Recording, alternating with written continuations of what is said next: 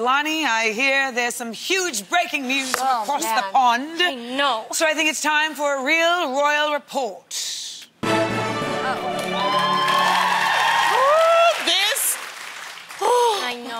I know. Me too. Clutch the fake pearls. Yeah. It is being reported that the Duke and Duchess of Sussex have made an announcement yesterday, per their IG, that they will intend to step back as senior members of the royal family and work to become financially independent while continuing to fully support Her Majesty the Queen. It is with your encouragement, particularly over the last few years, that they feel that they are prepared to make the adjustment. So what they're saying is that they are stepping back, they are retiring, but this is what is more interesting. The BBC Buckingham Palace did release a statement. They said, discussions with the Duke and Duchess of Sussex are at an early stage. We understand their desire to take a different approach, but these are complicated issues that will take time to work out. That's what they said? That's what the Buckingham the Queen has reported. The palace.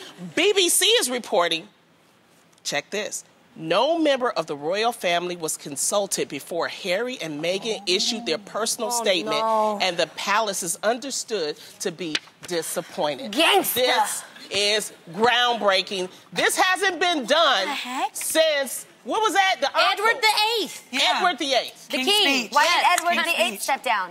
Because he wasn't allowed at the time to marry an American divorcee. So it looks like there's some kind of mirroring situations going on here. Yeah.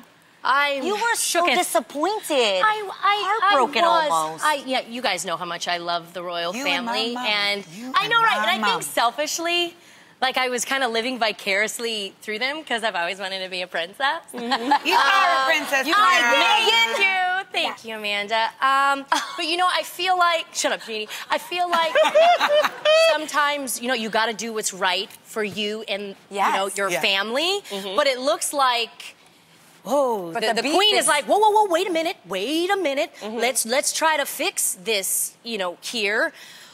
Oh, okay, wait. As a parent, all of us. Does it change your perspective, what you want out of life when you have a child?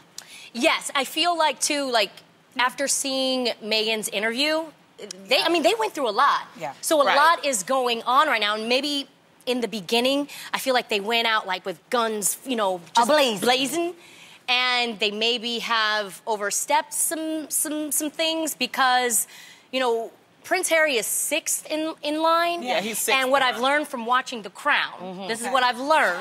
Knowledge. Okay, from The Crown. I'm not an expert.